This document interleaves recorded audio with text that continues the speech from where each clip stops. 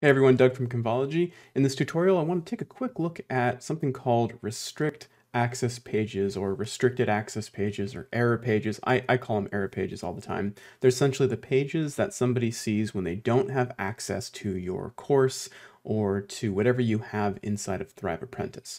So we're going to look at two different kinds of pages. One is the page they see if they are not logged in, right? This is the page they're going to see if we don't know if they're a customer and own your course or not. And the other one is if they are logged in and they don't have access to your course. In that case, we know who they are. We know they have not purchased the course and they're not a customer. So let's dive in and take a look at these two options and what we can do with it and some of my recommendations. Okay, so you'll want to jump into your course in Thrive Apprentice and you'll want to go to the Access Restrictions tab here. And we're looking for the settings right under the Restrict Access toggle. These are basically what I said before, if a guest tries to access the course without being logged in, or if a user tries to access this course without having access at all.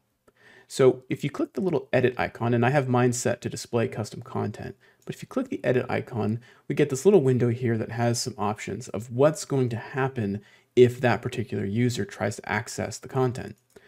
So we have a couple of options when we use this dropdown. We can use default site behavior, which is essentially a default option you can set in the settings of Thrive Apprentice. I don't recommend doing that. I recommend customizing this for each of your courses. The other option we have is display a message. It's just like a little simple text message that displays, and they have a little note here that says it's deprecated. And that means this is no longer a supported method and no longer a way that they recommend doing it. So we're not going to use it. They only left it here because a lot of people used Thrive Apprentice prior to this update, and that's what they still have. So they left it in for now, but migrate away from that if you're still using the deprecated version. The next one is display custom content.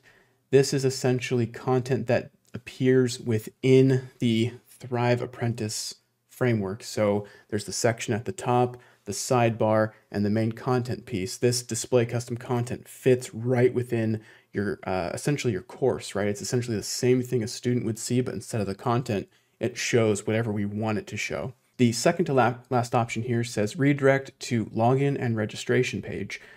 This can be a good option in some cases. I'm not going to rule it out entirely, but I sometimes don't think it's a great experience to just always send somebody to a login and registration page without any other context.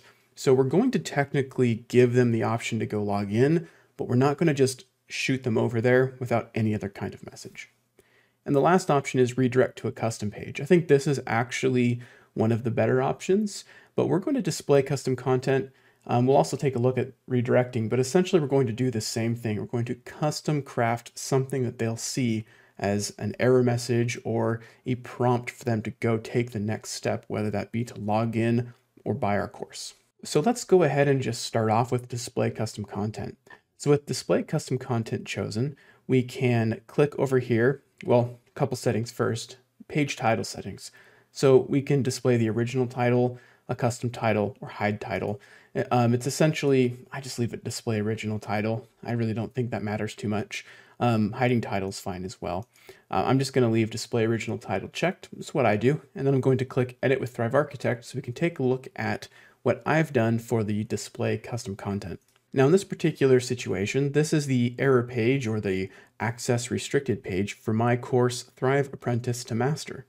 And if someone tries to access this course, again, if I jump back here, this is what we're looking at if they try to access the course and it's only for logged in users, so they're not logged in.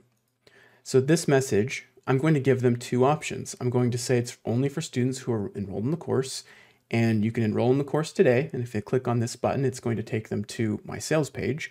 Or, are you already enrolled? Because again, I don't know who they are. They're not logged in.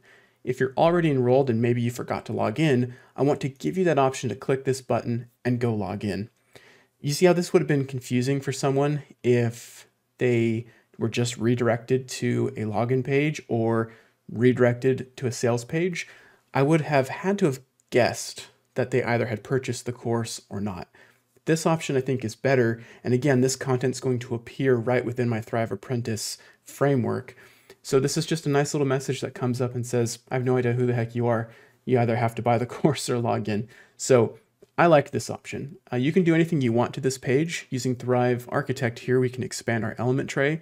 We could add a video. We could really personalize this. We could add text, anything we want.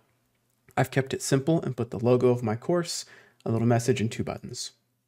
Now let's close this and jump back and look at what the other option would have been, which is to redirect to a custom page. If we choose that option, it's going to ask us to search for a page. We can search our existing pages we've created. Perhaps we've already created the exact experience we want somebody to see, or we could create a new page entirely. I think either way is totally fine.